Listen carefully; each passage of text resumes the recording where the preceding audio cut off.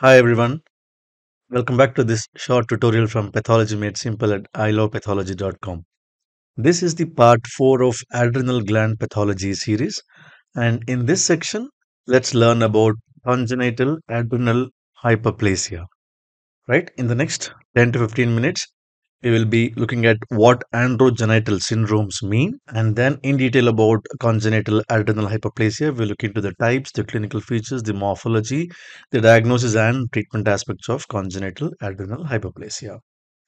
So this is what we have been learning in the last three sessions, right? We talked about hyperfunction of glucocorticoids, hyperfunction of mineralocorticoids, and in today's session, we will look into hyperfunction of sex steroids, that is hyperfunction of zona reticularis, and we will be discussing about androgenital syndromes. So we all know that the cells of zona reticularis, they secrete sex steroids, which are basically weak androgens, which are later converted to testosterone and estrogen. And these weak androgens are dehydroepiandrosterone and then androstenedione.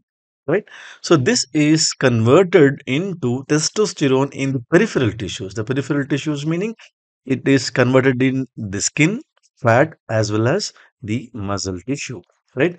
But what is important to note that this conversion is not under the control of gonads. Gonads, when I say gonads, it could be either ovaries in females or testes in males, right? Whereas it is controlled by adrenocorticotropic hormone, which is a hormone from pituitary gland, right? So that is the difference between gonadal androgens versus adrenal androgens, right?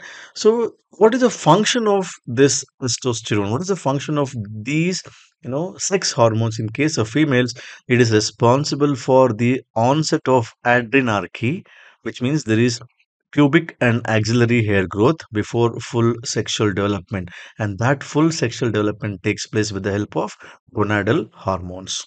Now, let us see what are androgenital syndromes. They're basically disorders of sexual differentiation. Most important ones being virilization or feminization.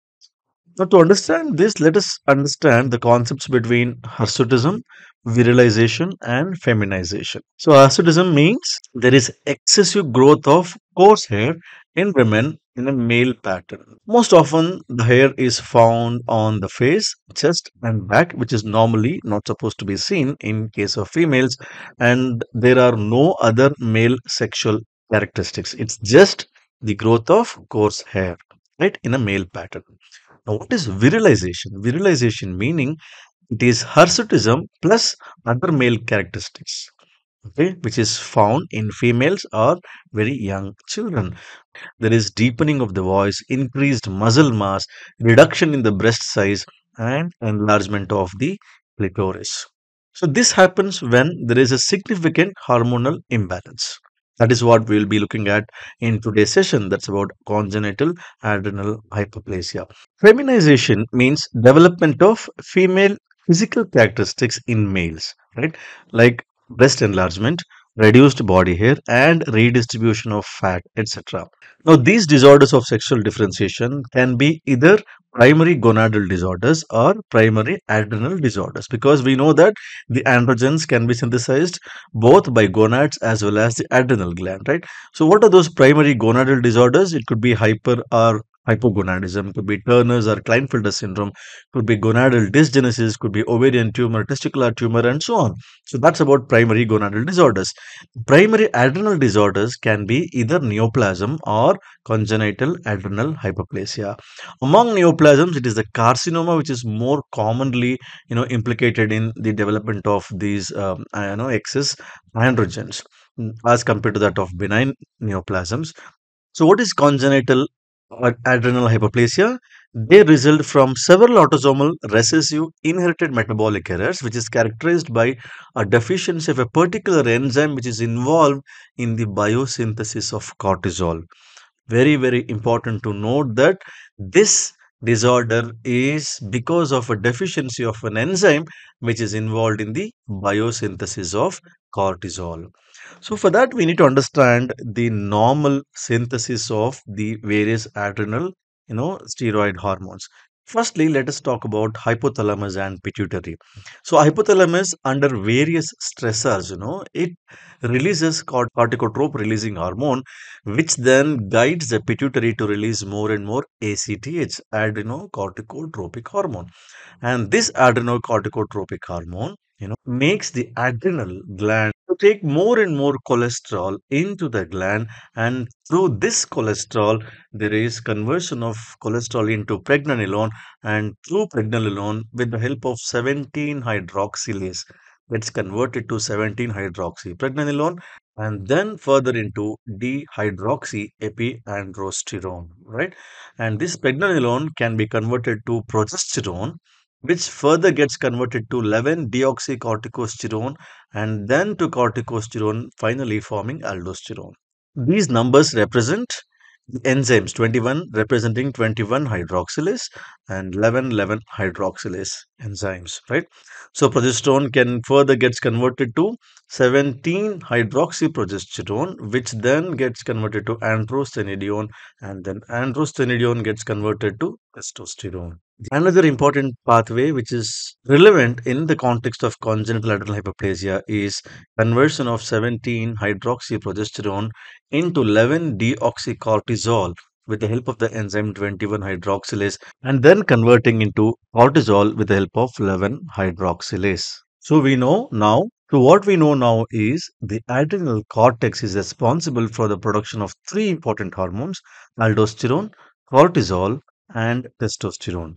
Aldosterone is from the zona glomerulosa, cortisol is from the zona fasciculata, and testosterone is from the zona reticularis. Right? Now, how is this secretion controlled? What is the regulation?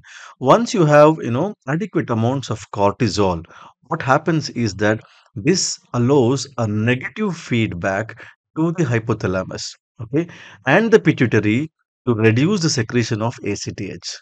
Now consider a scenario where there is deficiency of 21 hydroxylase.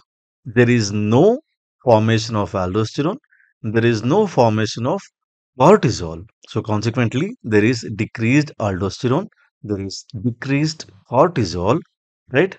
And because there is decreased cortisol, there is inhibition of this feedback mechanism itself. Thereby, no, there is uninhibited production of adrenocorticotropic hormone from the pituitary. So, what happens when there is uninhibited release of adrenocorticotropic hormone? Obviously, there will be hyperplasia of the adrenal glands, right? Hyperplasia of the adrenal cortex, basically.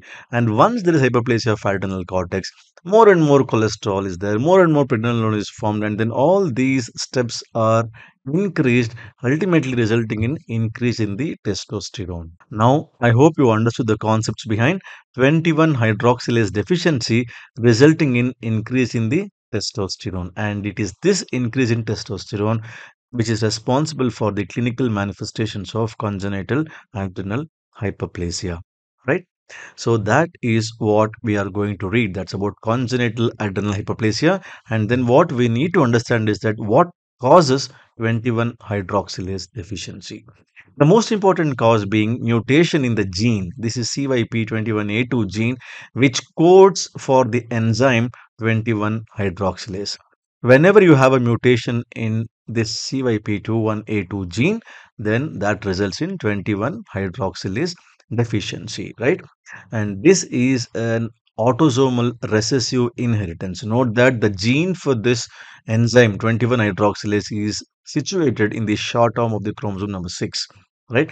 Now the mutations can be point mutations, insertions, deletions, and gene conversions. So depending upon the type of mutation, depending upon the severity of the mutation, the congenital adrenal hyperplasia is categorized into three different categories. One, the mutations is such that absolutely there is no enzyme activity. That is absence of enzyme activity, total lack of enzymes. The second one being reduced enzyme activity. The third one, which is much more milder form, very, very partial deficiency. Now, what happens when there is absence of the entire 21 hydroxylase? There is no aldosterone, no cortisol, right? When there is no aldosterone, obviously the patient manifests with salt wasting, hyponatremia, and hyperkalemia, and they also continue to develop acidosis, hypotension, and cardiovascular collapse, which the symptoms of these are usually found few days after the birth. So that's why this particular entity is also referred to as salt wasting syndrome, congenital adrenal hyperplasia, which is a salt wasting syndrome type. So if you don't have cortisol and you know that there is no feedback inhibition, more and more ACTH, and then there is more and more formation of testosterone, what we saw earlier, leading to the virilization. Okay, so these patients have virilization. Along with that, they have salt wasting syndrome.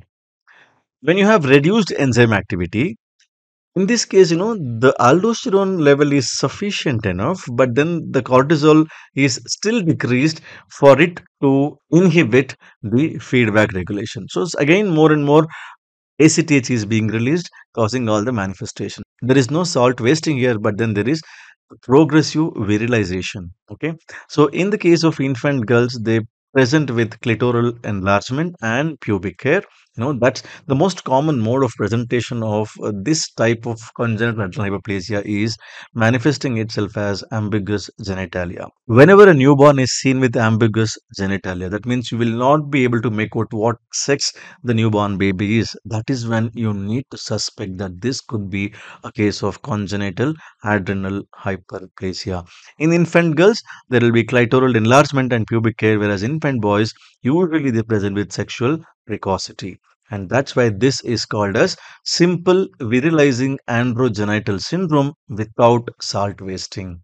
The third one, which is a much more milder form because of very partial deficiency of the hormone, this fortunately is the most common one. Very, very mild manifestations these patients will have. Young women know they manifest with hirsutism, acne, and menstrual irregularities. Most often, these are the kind of patients or individuals who are often confused with symptoms of PCOD, polycystic ovarian disease. No symptoms in case of young men, and that's why this is referred to as a non-classic or a late onset adrenal virilism. So we saw that 21 hydroxylase deficiency that constitutes for around 95% of cases. Remaining 5% of cases can be due to 11 hydroxylase deficiency. Because we know even if there is a deficiency of 11 hydroxylase, there will be no aldosterone, no cortisol, no feedback inhibition, increased ACTH, and then all the manifestations of increased testosterone level. Okay, so 21 hydroxylase deficiency being more common, 95% of cases. So, what is the morphology of adrenal glands in these cases? If this is a normal, kidney with a very small rim of adrenal gland, these are called, kidney heads. The adrenal glands are small triangular structures. In case of congenital adrenal hyperplasia, they are bilaterally hyperplastic. Right, the weight of these organs will be around 10 to 15 times their normal weight, and the adrenal gland is thickened with a nodular cortical external surface. Right, on cut section, the cortex is widened, which is and also brownish. Normally, it will be yellowish in cut section because of lot of lipid in the normal adrenal gland, whereas in these cases because of depletion of these hormones the cells are much more darker, and that's why the cortical cut surface looks more brown. That's because of lipid depletion. On histopathological examination, what you see, the cells are proliferative, which is more compact, and the cells are often eosinophilic, lipid depleted cells. And most of these cells are lipid depleted because they have abundant eosinophilic cytoplasm. Of course, they are intermixed with few lipid-laden cells here and there. So that's a histopathology finding in congenital adrenal hyperplasia. So we have talked about the clinical features of congenital adrenal hyperplasia. The salt wasting syndrome is more fatal form among the three. Non-classic or late onset is the most common one, whereas simple virilizing androgenital syndrome is the one which manifests most often with ambiguous genitalia. So how do you diagnose? You have to suspect congenital adrenal hyperplasia whenever you see a neonate with ambiguous genitalia. Do a serum levels of aldosterone and cortisol. Obviously, it will be decreased. and the serum levels of 17 hydroxyprogesterone, okay, the earlier forms, they will be elevated. And sometimes, you can do a genetic analysis of CYP21A2 gene, basically to predict the phenotypic severity, right? So how do you treat these patients? Usually by supplementation of steroid hormones, because you don't have aldosterone, you don't have cortisol. You have to supplement cortisol by giving exogenous glucocorticoids, which also suppress the ACTH levels. Okay, once the ACTH levels are suppressed, that decreases the excessive synthesis of the steroid hormones, particularly the testosterone. Mineralocorticoid supplementation is given in the salt wasting variant of congenital adrenal hyperplasia. So that's all about androgenital syndrome, particularly the congenital adrenal hyperplasia. If you have liked this video, hit the like button. Do comment if you have any queries to ask. If you find this channel useful, please do consider subscribing this channel, and then don't forget to share so that somebody else can benefit out of this. Thank you.